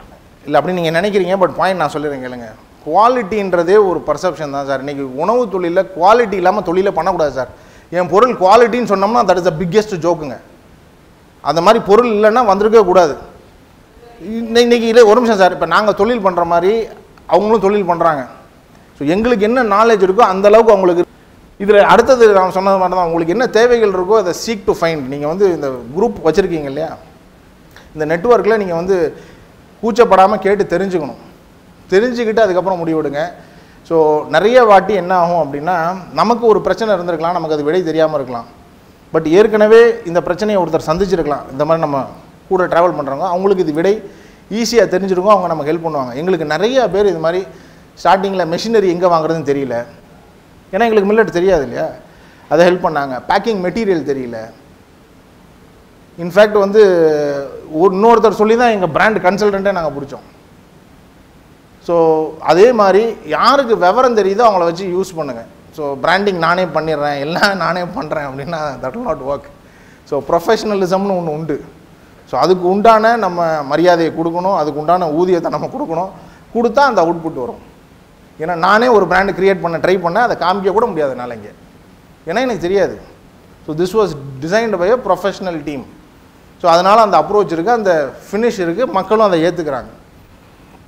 So இதில் உங்களுக்கு எல்லாம் தெரிஞ்ச ஒன்று தான், வியாபாரம் யார் கூட பண்ணுறோம், யாருக்காக பண்ணுறோம், மக்களுக்காக பண்ணுறோம். ஸோ மக்களோட புரிதல் ரொம்ப ரொம்ப முக்கியம். ஸோ டெய்லி இந்த பீப்புள் ஸ்கில்ஸ் அப்படின்றத டெய்லி வளர்க்க பார்க்கணும், டெய்லி இம்ப்ரூவ் பண்ண பார்க்கணும். இது நான் மக்களோட தொடர்பு வந்து வளர்ந்துக்கிட்டே இருக்கணும்.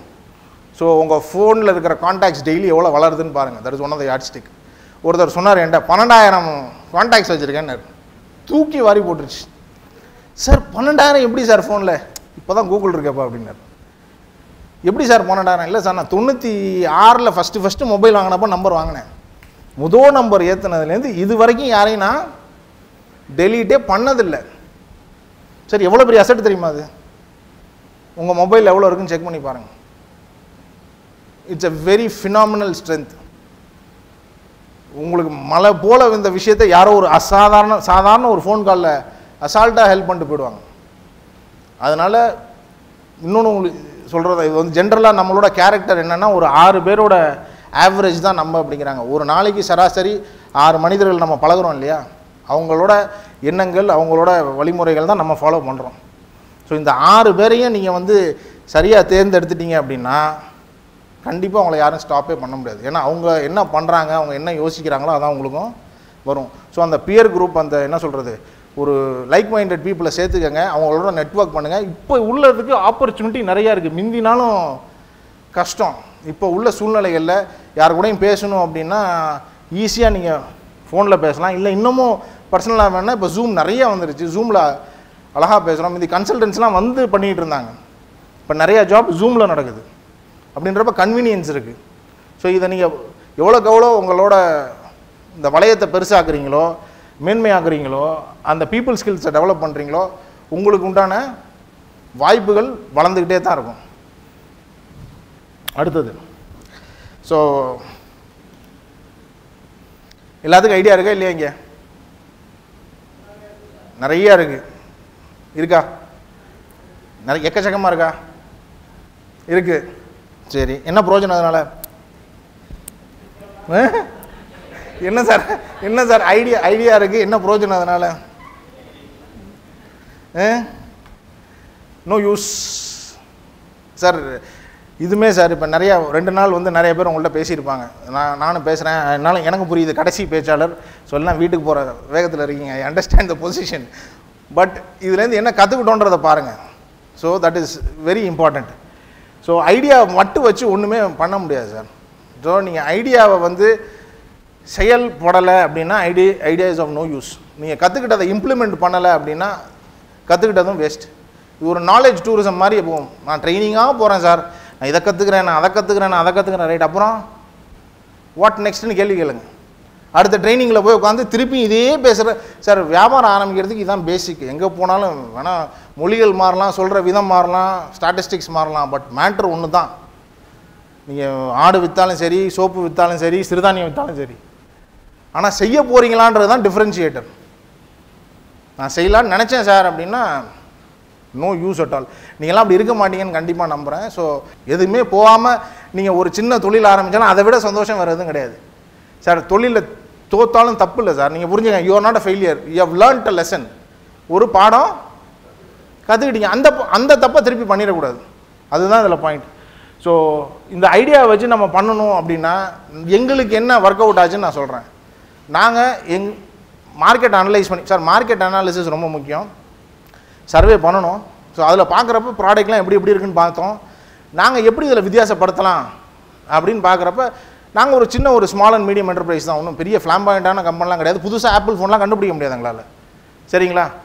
ஸோ நாங்கள் மில்லட் மார்க்கெட்டை பார்த்தப்ப யாரும் வந்து ப்ரிசர்வேட்டிவ் ஃப்ரீ, அடிட்டிவ் ஃப்ரீன்னு பிச் பண்ணலை. அப்படின்னா தமிழாக்க எனக்கு தெரில அடிட்டிவ்ஸும் ப்ரிசர்வேட்டிவ்ஸுக்கும். ஸோ பதப்படுத்துகிற கெமிக்கல் பொருளை யூஸ் பண்ணாமல் யாரும் அதை மாதிரி பொசிஷன் பண்ணலை, நாங்கள் பண்ணணும். ஸோ நாங்கள் எங்கள் பொருளில் எந்த கெமிக்கலையும் சேர்க்கறதில்ல. வீட்டில் உங்கள் கிச்சனுக்குள்ளே என்ன இருக்கோ அதை வச்சு தான் நாங்கள் பண்ணுறோம். ஆர்டிஃபிஷியலாக எந்த பொருள் நாங்கள் யூஸ் பண்ணுறதே கிடையாது. இதுதான் எங்களோட யூனிக்னஸ். ஸோ இதை கண்டுபிடிச்சோம், மக்கள்கிட்ட போய் சொன்னோம், மக்களுக்கு பிடிச்சிச்சு. சிம்பிள். நான் புதுசாக செய்யணும்லாம் இல்லை, நானும் சேமியா தான் செய்கிறேன். சேமியா மாதிரி தான் இருக்கும். சேமியா மாற்றிலாம் கண்டுபிடிக்க முடியாது. இது நான் புதுசாக சேமியா கண்டுபிடிக்கிறேன்னு 8 வருஷம் ஓட்டினாலும் ஓட்டலாம், 20 வருஷம் ஓட்டலாம், கண்டுபிடிக்க மாட்டேன். ஸோ சேமியா வந்து ப்ரிடாமினெண்ட்டில் மைதாவில் வருது. நாங்கள் மைதா யூஸ் பண்ணலை. நான் சொன்னேன் ஏன் சேமியாவில் மைதாவும் கெமிக்கலோ கிடையாது, நான் சிறுதானியமும் கோதுமை மட்டும் போடுறேன் அப்படின்னு. பட் ஆனால் சொன்னதை செய்யணும், அது ரொம்ப முக்கியம். சும்மா லேபிளில் மட்டும் போட்டு அது பண்ண மாட்டோம்னு நினைக்கிறேன் நம்ம, இல்லையா? So that is very important. So அந்த யூனிக்னஸை நீங்கள் பண்ணிங்கன்னா கண்டிப்பாக நம்ம வளர முடியும். ஸோ நீங்கள் வேல்யூ என்ன ஆட் பண்ணுறீங்கன்னு பாருங்கள். ஸோ அதை ஆட் பண்ணணும்னு நம்ம முடிவு பண்ணிட்டோம்னா சக்ஸஸ் இஸ் சர்டன். ஸோ அந்த பாயிண்ட்டை தான் நீங்கள் பார்க்கணும். ட்ரைனிங் கண்டிப்பாக போங்க, ஆரம்பிச்சுட்டும் போங்க, கடைசி வரைக்கும் போங்க, கடைசி நாள் வரைக்கும் நம்ம படிக்கணும்.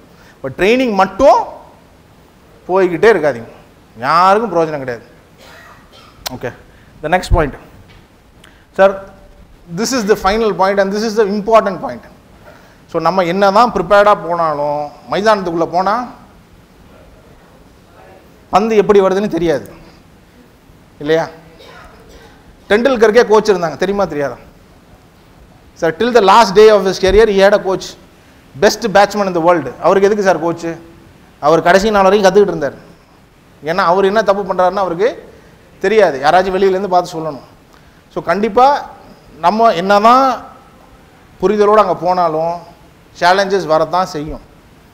Market is very dynamic, very very uncertain. இன்றைக்கி கொரோனாலாம் திருப்பி போட்டுருச்சு எல்லாத்தையும். இருந்தாலும் நம்ம இதை அட்ரஸ் பண்ணுற அளவுக்கு நம்ம முடிஞ்ச வரைக்கும் இதை ஸ்டடி பண்ணியிருக்கணும். உங்கள் சைஸ் என்னன்னு தெரியணும், உங்கள் மார்க்கெட் சைஸ் என்னன்னு தெரியணும். இப்போ அவர் சொன்னார் இல்லையா 10 பேர் அப்படின்னு, எனக்கு அந்த 10ஓட நம்பர் தெரியும். அதனால தான் நான் கான்ஃபிடெண்ட்டாக பேசுகிறேன். யூஎஸில் இருக்கிற, இப்போ நாங்கள் ஒரு 22 ஸ்டேட்டில் இருக்கோம். யூஎஸில் இன்னும் ஒரு ஸ்டேட்டில் நான் ஒரு 20% கூட ஃபுல்ஃபில் பண்ணலை. புரியுதா இல்லைங்களா? நான் 22 ஸ்டேட்டில் இருக்கேன், நான் ஒரு ஸ்டேட்டில் ஒரு 20% ஃபுல் பண்ணல. மார்க்கெட் இஸ் ஃபினாமினல், பிரபஞ்சமே. அதனால் அவ்வளோலாம் நம்ம பயப்பட வேண்டியதே கிடையாது சார். இன்றைக்கி அதான் கொலாபரேட் பண்ணிடுவோம், அதான் ஈஸி. அடுத்தது கன்சிஸ்டண்ட்டாக நம்ம மாறிக்கிட்டே இருக்கணும் சார். நாங்கள் ஆரம்பித்து 3 வருஷம் தான் ஆகுது. ஸோ இப்போவே வி ஆர் லுக்கிங் அட் இந்த பிராண்டை வேறு மாதிரி எதுவும் மாற்றலாமா, வேறு என்ன பொசிஷன் பண்ணலான்னு யோசிக்கிறோம், இல்லை இதிலே கேட்டகரி இன்க்ரீஸ் பண்ணலாமான்னு யோசிக்கிறோம். ஸோ இது நேச்சுரல் ப்ராடக்ட்டு. நாங்கள் இப்போ ஆர்கானிக்கு ஒர்க் பண்ணிகிட்டு இருக்கோம். So we are coming out with premium organic brand. இது ப்ரீமியம், அது சூப்பர் ப்ரீமியம். ஸோ ஆர்கானிக்ன்றப்ப கஸ்டமர் இன்னும் ப்ரைஸ் ரேஞ்ச் கொடுக்க தயாராக இருக்காங்க. எங்களுக்கு சப்ளை சைட் சேலஞ்சஸ் இருக்குது, பட் அதை மீட் அவுட் பண்ணுறது பார்க்குறோம். இது என்னென்னா மார்க்கெட்டில் நீங்கள் கூர்ந்து கன்சிஸ்டண்ட்டாக கேட்கணும் கஸ்டமர்கிட்ட. சார் கஸ்டமர் தான் உங்களுக்கு மிகப்பெரிய குரு சார், ட்ரைனிங்லாம் கிடையாது. கஸ்டமரை சந்தோஷமாக வச்சுக்கிட்டிங்கன்னா யுவர் அன் பிஸ்னஸ். கஸ்டமர் என்னன்னு சொல்கிறான்னு நீங்கள் புரிஞ்சுக்கிட்டிங்கன்னா யுவர் அன் பிஸ்னஸ். கஸ்டமர் என்ன யோசிக்கிறாருன்னு முன்னாடியே நீங்கள் யோசிச்சிட்டிங்கன்னு வச்சுக்கோங்க, யுவர் சக்ஸஸ் இஸ் சர்டன். அவர் தேவை இதுதான் நீங்களே போய் முன்னாடியே கொடுத்துட்டிங்கன்னா it is gonna to be a phenomenal success. So இந்த நாக்கை நீங்கள் வளர்த்துக்கங்க. கஸ்டமரை போய் பார்க்கணும், கஸ்டமருக்கு என்ன தேவைன்றதை யோசிங்க. உங்கள் அனைத்து செயலுமே கஸ்டமரை சுற்றி தான் இருக்கணும். சரி சொல்லுவாங்க தெரியுமா, கஸ்டமர் இஸ் ஆல்வேஸ் ரைட் சொல்லுவாங்களா இல்லையா? S, and customer is the king. Paying customer is the king. இன்றைக்கி இருக்கிறவ நிறைய பேர் வாங்கிட்டு கொடுக்கறதில்ல, அதனால் over base you correctly is the king. Okay, so அதுவும் ரொம்ப முக்கியம். அண்ட் உங்களோட கம்யூனிகேஷன் எல்லாமே உங்களோட எண்ணத்தை பிரதிபலிக்கிறதா இருக்கணும். சொல்கிறது ஒன்று சொல்லிவிட்டு செய்கிறது ஒன்று சொல்லக்கூடாது. நான் சொன்னேன் இல்லையா, நாங்கள் அடிட்டிவ் ப்ரிசர்வேட்டிவ் போடலை அப்படின்னா நாங்கள் போடலை. யார் வேணால் எப்போ வேணால் செக் பண்ணலாம். எங்கள் ஃபேக்ட்ரிக்குள்ளே கெமிக்கல் சமாச்சாரம் எதுவுமே இருக்காது.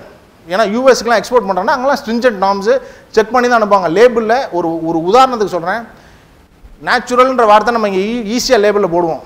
It is a natural product, 100% நேச்சுரல்னு. யூஎஸில் போட முடியாது. யூஎஸில் போட்டு ஒரு ப்ராடக்ட் அமிச்சிங்கன்னா திருப்பி அமிச்சிடுவாங்க சார். இது மாதிரி சின்ன சின்ன தப்பு பண்ணலாம் நிறைய பேர் மாட்டியிருக்காங்க. கண்டெய்னரே திருப்பி வந்துடும். ஏன்னா அந்த ரூல்ஸ் படி அது போடக்கூடாது, எஃப்டிஏ நார்ம்ஸ் படி. ஸோ அது மாதிரி நீங்கள் புரிதலோட என்ன சொல்கிறீங்களோ அதை தெளிவாக சொல்லணும், அதை கரெக்டாக அந்த நாட்டுக்கு ஏற்றாப்பில் சொல்லணும், அதை கரெக்டாக ஃபாலோ பண்ணணும். உங்களுக்கு தெரியுமா என்னன்னு தெரியல, சவுதி அரேபியாவில் கசகசா உள்ளே கொண்டு போகக்கூடாது தெரியுமா? ப்ராடக்ட் மூலமாகவும் போகக்கூடாது, இண்டிவிஜுவலும் கேரி பண்ணக்கூடாது. இண்டிவிஜுவல் கேரி பண்ணிங்கன்னா ஒன் வே டிக்கெட் முடிஞ்சு, you can never come back. நமக்கு அது தெரியாது சார், நிறைய பேருக்கு சொல்கிறேன். அது மாதிரி அந்தந்த ஊருக்கு என்ன தேவையோ அதை கரெக்டாக ஸ்டடி பண்ணி கண்டிப்பாக அதை கம்யூனிகேட் பண்ணணும். ரிலவெண்ட்டாக இருக்கணும் உங்கள் கம்யூனிகேஷன். இதில் நீங்கள் டிஃப்ரென்ஷியேட் பண்ணிட்டீங்க சக்ஸஸ்ஃபுல்லாக அப்படின்னா growth is going to be there. கண்டிப்பான வளர்ச்சி இருக்கும். எங்களுக்கு ஹெல்ப் பண்ணது என்னென்னா இந்த டிஃப்ரென்சியேஷன், இந்த ப்ராடக்ட் லைன் புதுசாக யாரும் பண்ணலை. ரெண்டாவது நாங்கள் ஆப்ரேட் பண்ண மாடல் எனக்கு தெரிஞ்சு இன்னமும் பண்ணுறாங்களா யாருன்னு தெரியல. நாங்கள் ஃபார்ம் டு ஃபோர்க் பண்ணுறோம். So we work closely with farmer. விவசாயிகள்கிட்ட work பண்ணுறோம், விவசாயிகிட்டேருந்து நான் வாங்குகிறேன். ஸோ அதை சிறுதானியமாக வாங்கி அதை அரிசி ஆக்குறேன், அதை மாவாக்குறேன், மாவை சேமியாவாக்குறேன், குக்கீஸ் ஆக்குறேன், இன்ஸ்டன்ட் மிக்ஸ் பண்ணுறேன், ஸ்நாக்ஸ் பண்ணுறேன். மரச்சக்கன் கேட்குறதுக்கு கொஞ்சம் கஷ்டமாக தான் இருக்குது இல்லையா? ஏன்னா இது ஒவ்வொன்றும் ஒவ்வொரு தொழில். பை த புக்கு போனீங்கன்னா இந்த model is not right. But ஆனால் எங்களுக்கு இந்த மாடல் பண்ணதுனால தான் எக்ஸ்போர்ட் ஒர்க் அவுட் ஆச்சு. நான் வெறும் சிறுதானியமும் மட்டும் வச்சுக்கிட்டு எக்ஸ்போர்ட் பண்ணுறேன்னா எங்களுக்கு கொஞ்சம் சிரமம் வந்திருக்கும். ஏன்னா எங்களை மாதிரி நிறையா பேர் இருக்காங்க. வெறும் சேமியா பண்ணுறேன்னா சேமியாவில் 50 வருஷ ஜாம்பவான்கள்லாம் இருக்காங்க. நான் போய் அவங்கள்ட்ட போய் நிற்க கூட முடியாது. அதனால் உங்கள் தனித்துவத்தை என்னன்னு தேடுங்க. கண்டிப்பாக உண்டு. எல்லாம் பண்ணிட்டாங்கன்னு நினைக்காதீங்க. என்னை நிறைய சின்ன விஷயங்கள்ல பெரிய மார்க்கெட் இருக்குது. அதனால் உங்கள் தனித்துவத்தை தேடுங்க. வளர்ச்சி கண்டிப்பான முறையில் உண்டு. ஸோ இதில் இன்னொன்று சொல்லுவாங்க, ஒரு ஆண்டர்ப்ரனர்னா என்ன, ரிஸ்க் டேக்கர் அப்படிம்பாங்க. அப்படியா? யார் சொன்னா? நீங்கள்? ஓகே, இல்லை அவர் சொன்னது கரெக்டாக sir. Is an entrepreneur risk taker. மாற்றுங்க. நிறைய பேர் தப்பான வார்த்தைகள் இப்படி யூஸ் பண்ணிகிட்டு இருக்கோம். Successful entrepreneur will remove the word risk. அந்த ரிஸ்க்கை எப்படி தவிர்க்கணும்னு பார்க்குறது தான் சக்ஸஸ் ஆஃப் அன் ஆண்டர்ப்ரனர். புரியுதா இல்லைங்களா? நீங்கள் கரெக்டாக பிஸ்னஸ் பிளான் போட்டு கரெக்டான ப்ராசஸ் அப்ரோச் பண்ணி கரெக்டான ப்ராடக்ட் டெவலப் பண்ணி கரெக்டாக மார்க்கெட்டுக்கு போனால் ரிஸ்க் எங்கே இருக்குதுல்ல? ரிஸ்க் கிடையாது. நம்ம அதை டீரிஸ்க் பண்ண தான் நம்ம வேலை. அதுக்கு we require lot of support system. அதுக்கு தான் நீங்கள் இங்கே இருக்கீங்க. Okay, so with this I think I finish my, நான் சொன்ன விரும்புன்றதை நிறுத்திக்கிறேன். உங்களுக்கு எதுவும் கேள்விகள் இருந்தால் கேளுங்க.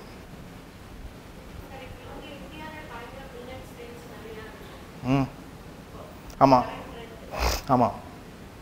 உங்கள் கொஸ்டின் சப்ளை சைடில் கேட்குறீங்க. நிறைய ஒருவேளை தானியம் கிடைக்காம இருந்தால் என்ன ஒன்று கேட்குறீங்களா? இல்லை, இது வளர தான் போகுதுங்க. இது வந்து ஒரு தகவலுக்காக சொல்கிறேன். இந்த வருஷம் வந்து யூஎனில் வந்து இந்தியா ஒரு ரெசல்யூஷனை கொண்டு வந்தாங்க யுனைடெட் நேஷன்ஸில். இது மாதிரி வந்து 2023 வந்து இன்டர்நேஷ்னல் இயர் ஆஃப் மில்லட்ஸாக வேணும்னு சொன்னாங்க. 80 நாடு யுனானிமஸாக ஒத்துக்குச்சு. So 2023 has been named as international year of millets. என்ன காரணம் அப்படின்னா, இந்த 80 நாடு இல்லை, உலகத்தில் உள்ள நிறையா நாடு வெறும் அரிசியும் கோதுமையும் வச்சு அவங்களோட பாப்புலேஷனை ஃபீட் பண்ணுறது கஷ்டம். ஏன்னா தண்ணி குறைஞ்சிக்கிட்டே இருக்குது, ஏக்கரேஜ் குறையுது. அதனால் சிறுதானியத்தை கொண்டு வரணும்னு அவங்க நம்புகிறாங்க. ஸோ சிறுதானியத்தில் வந்து என்ன ஒரு நல்ல விஷயம் அப்படின்னா, it is been branded as smart food. Smart ஃபுட்டுன்றதுனா 3 பேர் இருக்கும் அதில் இந்த விஷயத்தில். ஒன்று ஃபார்மர். ஸோ ஃபார்மருக்கு இது பெனிஃபிஷியல். எப்படின்னா, உங்களுக்கு அவருக்கு பெஸ்டிசைட் தேவையில்லை, இன்செக்டிசைட் தேவையில்லை, பூச்சிக்கொல்லி தேவையில்லை. இதில் பணம் செலவு கம்மி, தண்ணி செலவு கம்மி, மானாவாயிறு பயிர் 3 போகம் போட்டுடலாம். 2வது ஊடு பயிரும் போட்டுக்கலாம். இப்போ நீங்கள் நெல் போட்டிங்கன்னா போட வாய்ப்பு இல்லை. எது? ஊடு பயிர். So ஃபார்மருக்கு benefit. 2வது, நீங்கள் எந்த கெமிக்கலும் போடாதனால, பெஸ்டிசைட் போடாதனால பூமியும் வலிமையோடு இருக்குது. நீங்கள் 3 வாட்டி ரொட்டேட் பண்ணிங்கன்னா ஒவ்வொரு க்ராப்பாக ரொட்டேட் பண்ணுறப்போ அதோட சத்துக்களும் சேஃபாக இருக்குது. ஸோ பூமிக்கும் பெட்டர்.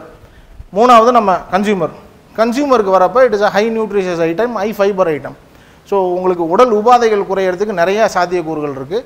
அதனால் மில்லட்டை வந்து ஸ்மார்ட் ஃபுட்டுன்னு பிராண்ட் பண்ணி கொண்டு வர போகிறாங்க. 2023 பெரிய கேட்டகரி ப்ரொமோஷன் வரப்போகுது. Government is working on it. So meetings நாங்களும் அட்டன் பண்ணுறோம்.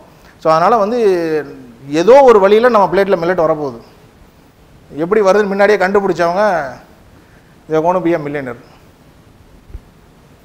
Good. Sorry? Sir, it was, sir, it is a data which is really not there even in the government. See, இது வந்து மினிஸ்ட்ரி கேட்டாங்க, நாங்கள் we went for a discussion there. But அவங்க ரஃபாக சொல்கிறாங்க sir. I don't know exactly how much it is. They say it is more than 30,000 of acres in ஒவ்வொரு கிராப்புக்கும் தனித்தனியாக சொல்கிறாங்க. See, we predominantly deal with 7 types of millets. And Tamil Nadu வந்து it is one blessed ஸ்டேட்டுங்க. இந்தியாவில் 7 millet இங்கே கிடைக்குதுங்க. வேறு எந்த ஸ்டேட்லையும் 7 millet கிடைக்காது. இப்போ கர்நாடகா போனீங்கன்னா ராகியும் சோளம் தான் கிடைக்கும். இங்கே மட்டும்தான் உங்களுக்கு ராகியும் உண்டு, சோளமும் உண்டு, கம்பும் உண்டு, வரகு, திணை, சாமை, குதிரைவாளி கிடைக்கும். இப்போ கவர்மெண்ட்டில் தே ஹவ் டேக்கன் இந்த பட்ஜெட்டுக்கு முன்னாடி we had a discussion as a millet exporter. Government call for a meeting. இதெல்லாம் வந்து இது வரைக்கும் நடக்கலை. It's a very welcome move which I really appreciate the government. அவங்க வந்து என்னன்னொடனே நாங்கள் சொன்ன சப்ளை சைடில் பெரிய சேலஞ்ச் இருக்குது, எங்களுக்கு சப்ளை கிடைக்க மாட்டேங்குது அப்படின்னோம். எங்களுக்கு ஆர்டர்ஸ் இருக்குது. ஆர்டர் பண்ணுறதுக்கு இன்றைக்கி குதிரைவாளி இல்லை. குதிரைவாளியோட ரேட்டு பயங்கர ஜாஸ்தி ஆகிடுச்சு, டிமாண்டில் இருக்குது. ஸோ அவங்க இப்போ என்ன பண்ணுறாங்கன்னா, கவர்மெண்ட்டில் இதெல்லாம் மோட்டிவேட் பண்ணுறதுக்கு என்னன்றது ஒரு தேர் come up with a plan. இன்னும் விவசாயிகள்கிட்ட எப்படி சப்சிடி கொடுத்து இதை எப்படி பண்ணலான்றது யோசிக்கிறாங்க. அதனால் கூடிய விரைவில் வந்து நிறைய ஃபார்மர்ஸ் இதை பண்ண போகிறாங்க. கிடைக்கிது. சி பேசிக்கலி அகேன் இது வந்து ஒரு ரா மெட்டீரியலில் 7 கிரெயின் ஹேண்டில் பண்ணுறோம். ஸோ இந்த 7ல் இன்றைக்கி குதிரைவாளி மட்டும் கிடைக்கல. கடந்த 4 வருஷமாக இதுதான் ஃபஸ்ட் டைம் இப்படி ஆனது. இது வரைக்கும் அப்படி ஆனதில்லை. பையர்ஸும் புரிஞ்சுக்கிறாங்க. Even we supply to corporates like big basket, கூப்பிட்டு சொன்னால் புரிஞ்சுக்கிறாங்க. ஆமாம், ஏன்னா because they know the data. அவங்களுக்கும் டேட்டா தெரியுது. கிலோ 60 ரூபா 70 ரூபா விற்றது இன்னைக்கு குதிரைவாலி 120 ரூபா சார். ரைஸை விட 3 மடங்கு போயிடுச்சுங்க அது. ஃபினாமினல். நீங்கள் எவ்வளோ கொடுத்தாலும் வாங்கிக்கலாம். நாங்கள் எவ்வளோ வேணாலும் வாங்கிக்கலாம். ஆல் த்ரூ த இயர் வாங்குகிறோம். That is what I was trying.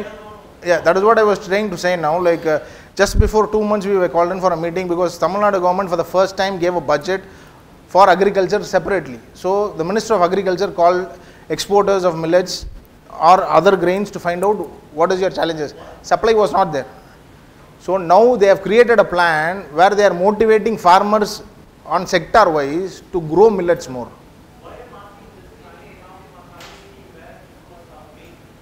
Oh, which? Okay. Oh. Enna millet sir? Enna? Oh, lovely.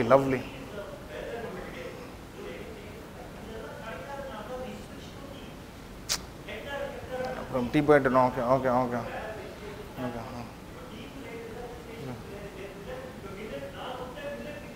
Red. It is going to go phenomenally high. ஒரு உதாரணத்துக்கு சொல்கிறேன் சார். சாமை வந்து அந்த ஏரியாவில் ஜாஸ்தி விளைஞ்சிருக்கும். ஆனால் அந்த கிளைமேட்டுக்கு சாமை வரும் சார். சாமை வந்து ஜவ்வாது மலையிலேருந்து நாசிக்கு போகுதுங்க. கவர்மெண்ட் ஃப்ரீயாக தராங்கம்மாலாம். Government is giving free. நீங்கள் ஃப்ரீயாக வாங்கலாம். ரெண்டாவது உங்களோட விவசாய நிலம் வந்து பேக்வேர்டு ஏரியான்னு ஷெட்யூல்டு பேக்வேர்டு ஏரியாவில் இருந்தால் மானியம் தராங்க. மானியமே உண்டு. ஏக்கருக்கு 7,000 ரூபா என்னமோ தராங்க. இல்லைங்க, இதுதான். இதை வந்து நீங்கள் வாய்ப்பாக பாருங்கன்றேன். இல்லை, நீங்கள் பண்ண வேண்டாம். இது வந்து மிகப்பெரிய பொருளீட்டுறதுக்கான வாய்ப்பு வந்துடும். இதை வந்து ஒரு வாய்ப்பாக பாருங்கள் சார். எங்கெங்கெல்லாம் பிரச்சனை இருக்கோ அங்கே ஒரு வாய்ப்பு இருக்குது சார். நீங்கள் பிரச்சனையை இப்போ சொல்லாதீங்க. 100 நாளில் ஆள் வரல அப்படின்னா அதில் ஏதாச்சும் ஒரு வாய்ப்பு இருக்கும். கஷ்டம்தான், நான் இல்லைன்னு சொல்லலை. இல்லை, முயற்சி பண்ணுங்கன்ற. கண்டிப்பாக விடை தேடுவீங்க. முயற்சி பண்ணணுன்ற எண்ணம். Okay. Right. Any other questions? வேறு எதுவும் கேள்விகள் சொல்லுங்க. எங்கள் ஜேர்னி சார் நிறைய இடத்துல சார், நிறைய இடத்துல ஆயிருக்கு. நான் தான் சொல்கிறேன்னா, நான் தப்பு பண்ணாமல் இங்கே வரலங்க. நிறைய தப்பு பண்ணியிருக்கோம். எக்கச்சக்கமாக பண்ணுறோம். ஏன்னா நீங்கள் பண்ணதுனால தான் உங்களுக்கு அந்த விளைவு தெரியும். விளைவை நம்ம திருத்திக்க முடியும். ஸோ தப்பு பண்ணாமல் நாங்கள் பண்ணலை. நாங்கள் ஒருவேளை வந்து எங்களுக்கு உண்டான இப்போ நான் 5 வருஷத்துக்கு முன்னாடி ஆரம்பித்தேன்னு வச்சுக்கங்களேன் இந்த பிரயாணத்தை. ஸோ இது இப்போ உள்ள ஒரு விவரம் 5 வருஷத்துக்கு முன்னாடி எனக்கு இருந்துச்சுன்னு வச்சுக்கங்களேன், ஒருவேளை நான் பெட்டராக பண்ணியிருந்துருக்கலாம். நான் சொல்ல புரியுதுங்களா? ஏன்னா எனக்கு புரிதல் இல்லாமல் தான் ஆரம்பித்தேன். நானும் கற்றுக்கிட்டு தான் பண்ணுறேன். அதனால் தவறு நிறையா பண்ணியிருக்கோம். நிறையா வாட்டி வருத்தமும் பட்டிருக்கோம். பட் ஆனால் டிஃபரன்ஸ் என்னன்னு சொல்லி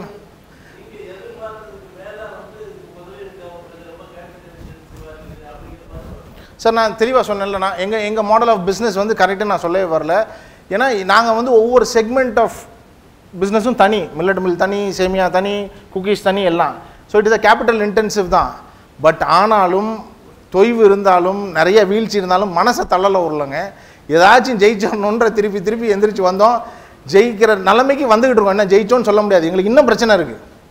ஆனாலும் மனசில் தைரியம் இருக்குது. வேறு ஒன்றும் கிடையாது. பிரச்சனை இல்லாத ஆள்லாம் கிடையாது சார். எல்லாத்துக்கும் சேலஞ்ச் இருக்க தான் செய்யும். கம்ஃபர்ட் ஜோன்னு ஒன்றுமே கிடையாது சார். ஃபஸ்ட்டு ஒரு உதாரணம் சொல்கிறேங்க இல்லைங்க. மில்லட் மில் ஆரம்பிக்கிறப்ப ஒரு 8 லட்ச ரூபா தான் இன்வெஸ்ட்மெண்ட்னு வச்சுக்கோமே. புரியுதுங்களா? அந்த 8 லட்ச ரூபா அன்றைக்கி வந்துச்சு. அன்றைக்கி போட்டால் முடிஞ்சு போச்சு. மறுநாளைக்கு தேவை இருக்குது. வளரணுன்னா ஒரு ப்ரெஷர் எடுத்து தான் ஆகணும். நான் இல்லை, எல்லா தொழில் பண்ணுறவனும் ஒரு லெவலுக்கு மேலே போகிறப்ப உங்கள் இருக்கிற லெவல்லேருந்து மேலே நீங்கள் கொண்டு போனீங்கன்னா தானே அந்த வளர்ச்சி வரும். இல்லாட்டி எப்படி வரும்? ஸோ கண்டிப்பாக நீங்கள் வளர்கிறதுக்கு உண்டான யுக்திகளை கையாண்டு தான் ஆகணும். ப்ரெஷரை ஏற்றுக்கிட்டு தான் ஆகணும். So that is the ball of the. என்ன அதுதான் நிதர்சனமான உண்மை. இன்றைக்கி பெரிய பெரிய கம்பெனிஸ்லாம் ஐபிஓ போகிறாங்களே. ஏன் சார் போகிறாங்க? பணம் இருந்தால் எல்லாம் அவங்களே வச்சுப்பாங்களே ஹோல்டிங் சார். இப்போ டாட்டா எல்லாம் அவர் தானே சம்பாதிச்சார் சார். அவரே வச்சுக்கலாமே. ஏன் பப்ளிக் ஷேர் போனார் அப்புறம்? இல்லைங்களா? அதனால் கண்டிப்பாக தேவைகள் இருக்கும். அதை நம்ம எப்படி பூர்த்தி பண்ணுறோன்றதை நம்ம தான் பார்க்கணும் சார். அது ஒரு நல்ல விஷயம். வளர்றோன்னு தானே அர்த்தம் இப்போ, இல்லைங்களா? வேறு கொஸ்டின்ஸ்?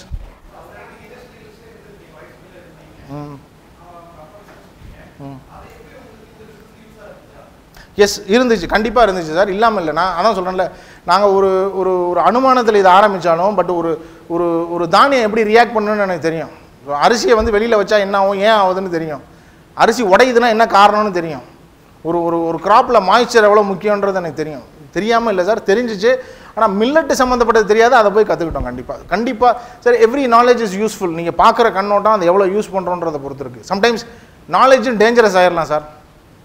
உங்கள்கிட்ட ஒரு உதாரணத்தை சொல்கிறேன். கத்தி இருக்குது, கத்தி வந்து ஒரு கொலகார்ட்ட இருக்கிற கத்தியும் கத்தி தான், ஒரு சர்ஜன்ட் இருக்கிற கத்தியும் கத்தி தான், இல்லைங்களா? இதில் உயிர் போகும், இதில் நம்ம எப்படி யூஸ் பண்ணுறோன்றது தான். அதனால் நாலேஜை வந்து ரொம்ப நாலேஜபிளாக இருக்கேன், நான் எதுவுமே பண்ண மாட்டேன், இந்த அவங்க சொன்ன மாதிரி 7 வருஷம் தேடிக்கிட்டு இருக்கேன் அப்படின்னா it's of no use. Right. வேறு பண்ணுறோம் sir. Phenomenal market sir.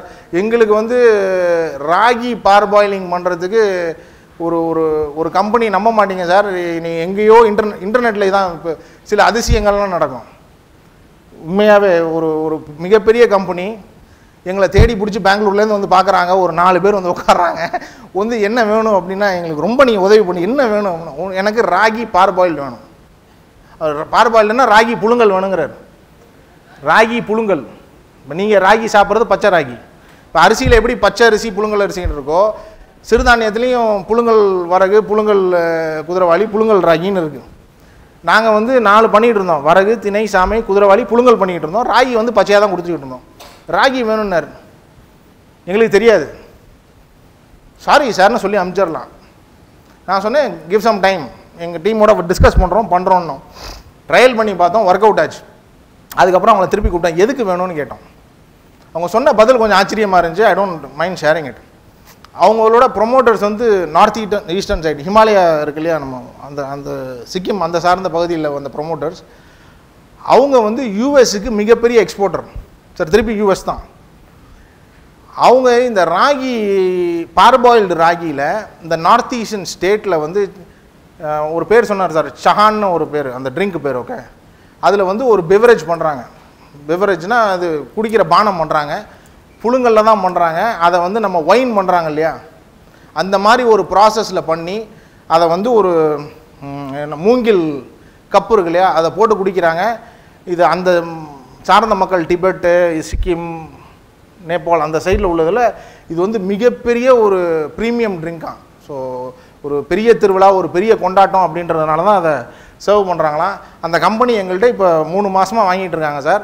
First we started off with 4 tons of ragi. 4 டன்னு வந்து அவர் எங்கள்கிட்ட ஃபஸ்ட்டு ஆர்டர் கொடுத்தப்ப 21 டன்னு கொடுத்தாரு. நாங்கள் முடியவே முடியாதுன்னு எனக்கு தெரியாது. 4 டன்னுக்கு நாங்கள் கிட்டத்தட்ட 20 நாள் டைம் கேட்டோம். இப்போ வரதுக்கு முன்னாடி ஃபோன் வந்துச்சு, next order there placing for 22 tons. நாங்கள் 4 டன் 20 நாள் பண்ணதை இப்போ 22 டன் 20 நாளில் பண்ணுறேன்னு கமெண்ட் பண்ணியிருக்கேன். ஏன்னா எனக்கு இந்த 4 மாதத்தில் நான் கற்றுக்கிட்டது, என் டீம் கற்றுக்கிட்டது, அந்த குவாலிட்டி ஸ்டாண்டர்டை நாங்கள் மேட்ச் பண்ணது. இதில் குவாலிட்டி ஸ்டாண்டர்ட் மேட்ச் பண்ணுறது கஷ்டம். என்னென்னா யூஎஸ்க்கு நீங்கள் விதையை எக்ஸ்போர்ட் பண்ண முடியாது. ராகியை போய் பூமியில் தெளிச்சிங்கன்னா என்ன ஆகும்? என்ன சார் ஆகும்? முளைக்குங்க. முளைச்சிங்கன்னா உள்ளே விட மாட்டாங்க. Ragi will be sent out, வெளில அனுப்பிச்சிடுவாங்க, ஃபைன் போட்டுருவாங்க. அது வந்து அவங்க மிகப்பெரிய தப்புன்னு நினைக்கிறாங்க, அவங்க நாட்டுக்கு எதிராக ஒரு போராட்டமாக நினைக்கிறாங்க அதை. ஸோ இதை விளையாத ராகியை ப்ராசஸ் பண்ணி நீங்கள் அனுப்பணும். அவங்க டெஸ்ட் பண்ணால் அந்த ஸ்டாண்டர்டை மீட் பண்ணணும். இது என்ன ஸ்டாண்டர்ட்னு தெரியணும், இது எப்படி பண்ணுறதுன்னு தெரியணும். பண்ணினீங்கன்னா மார்க்கெட் இருக்குது. நான் பண்ணி சாமை தண்ணி நாங்கள் 3-4 வருஷமாக பண்ணுறோம். ராகி தான் இப்போ ஆரம்பித்தோம். இருக்குது சார், பட் அதான் சொல்கிறேன்ல சார், அதுக்கு ரேட்டு வரணும் சார். அதுக்கு இல்லை சார், அதுக்கு ரேட்டு வரணும், அது கன்சிஸ்டண்ட்டாக வரணும், இல்லைங்களா? பண்ணலாம், தாராளமாக ஆர்டர் இருக்குது, தாராளமாக ரெக்குவயர்மெண்ட் இருக்குது. நாங்கள் ரெடி. கற்றுக்கலாம் சார். சார் சார் ஒரு சிறுதானியத்தை அவிக்கிறதுக்கும் நெல் அவிக்கிறதுக்கும் பெரிய டிஃப்ரென்ஸ்லாம் ஒன்றும் கிடையாது. ரெண்டும் தானியம் தான், ரெண்டும் ஒரே மாதிரி அவிக்கிறது தான். 3-4 வாட்டி செஞ்சு பாருங்கள், தவறு நடக்கும். 4வது வாட்டி சரியாக பண்ணிவிடுங்க. அப்படி தான் நாங்கள் கற்றுக்கிட்டோம். எங்களுக்கு யாரும் சொல்லிக் கொடுக்கல. சரி, எங்களுக்கு யாரும் சொல்லிக் கொடுக்கல, நாங்கள் கற்றுக்கிட்டோம், அவ்வளோதான், வேறு ஒன்றும் இல்லை. இது ஒன்றும் சரி சிரமமான விஷயம் கிடையாது. Sorry, yeah, supply chain is just getting ஈவால்வ்டு. So sorry, இல்லை இல்லை இல்லை, தட்ஸ் எ ஸ்குவார்சிட்டி. எஸ் எஸ், ஃபினாமினலாக இருக்குது. I am giving a word sir. யார் யார் சிறுதானியம் வச்சுருக்கீங்களா, any time just give as a call, we will take it from you. நாங்கள் எடுத்துக்கிறோம் வந்து எனி டைம். சார் ஃபேக்ட்ரியில் வந்து பார்க்கலாம், என்னைய பார்க்கலாம் சார், நாங்கள் என்ன வியாபாரம் பண்ணுறோன்னு வச்சுங்களேன். எல்லா இடத்துக்கும் நாங்கள் அலோவ் பண்ணுறதில்ல ஃபார் சிம்பிள் ரீசன்ஸ் சார். சில நார்ம்ஸ் படி அவுட் சைட் பீப்புளை உள்ளே விடக்கூடாதுன்னு இருக்குது சார். ரெண்டாவது இதுக்கு நான் ஹைஜீன்லாம் மெயின்டைன் பண்ணணும். ஸோ எல்லாத்தையும் உள்ளே விட்டுட்டோன்னு வச்சுக்கலாம். ரெண்டாவது சார், இது வர நோக்கம் என்னன்னு நமக்கு தெரிய மாட்டேங்குது சார். நான் திறந்த புஸ்தகம் பாருங்க சார், வர ஒரு புஸ்தகத்தை எடுத்துகிட்டு போகணுன்னு நினைச்சாருன்னா நான் என்ன பண்ணுறது சொல்லுங்கள். நான் தயார். நான் சொல்ல புரியுதா இல்லைங்களா சார்? இது மாதிரி நடந்து என்ன ஆயிடுதுன்னா, எங்கள் டீம் மெம்பர் டிஸ்டர்ப் ஆகிறாங்க சார், இங்கே இருக்கவங்கள வேலைக்கு கூப்பிட்டு போகிறேங்கிறாங்க. இது வந்து நம்மளே போய் உதவி பண்ண போய் நான் ஏன் சிரமத்தை எடுத்துக்கணும் சொல்லுங்கள் நீங்கள்? நான் தயார், நான் சொல்லிக் கொடுக்க தயார். உங்கள் இடத்துக்கு வேணால் நான் சொல்லித்தரேன், ஒன்றும் பிரச்சனையே கிடையாது. நான் ஒரு புழுங்கல் இடம் நான் சொல்லித்தரேன். எங்களுக்கு சில நார்ம்ஸ் இருக்கு, அவ்வளோ தவறு ஒன்றும் கிடையாது இதில். அதெல்லாம் ரைட்.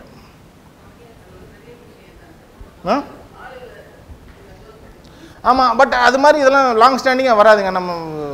நமக்கு தெரியணும், நமக்கு தெரிஞ்சால் தானே லாங் ரனில் போக முடியும். நம்ம கற்றுக்கணும்னு முதல் தெரியணும் நமக்கு.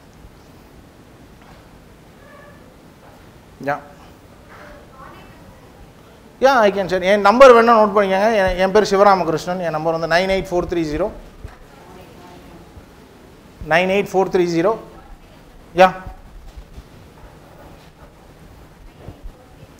83040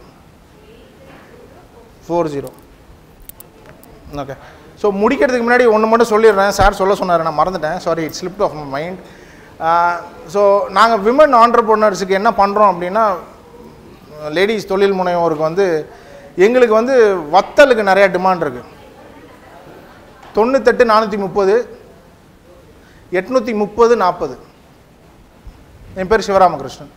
ஸோ லேடிஸ் தொழில் முனைவோருக்கு என்ன பண்ணுறோன்னா, எங்களுக்கு வத்தலுக்கு நிறையா தேவைகள் இருக்குது. ஸோ வத்தலை வந்து நாங்கள் ரா மெட்டீரியல் கொடுத்துருவோம், உங்களுக்கு செய்முறை விளக்கம் கொடுத்துருவோம். எங்கள் டீம் வந்து உங்களுக்கு எப்படி பண்ணணும்னு கொடுப்பாங்க, அது என்னென்ன பொருள் வேணும்னு கூட வாங்கி கொடுத்துருவோம். அதை நீங்கள் பண்ணி கொடுத்தீங்கன்னா அதுக்கு உண்டான வெயிட் என்னவோ போட்டு எடுத்துகிட்டு அதுக்கு உண்டான. ஸோ இவ்வளோ நேரம் பொறுமையாக கேட்டதுக்கு ரொம்ப நன்றி. ஸோ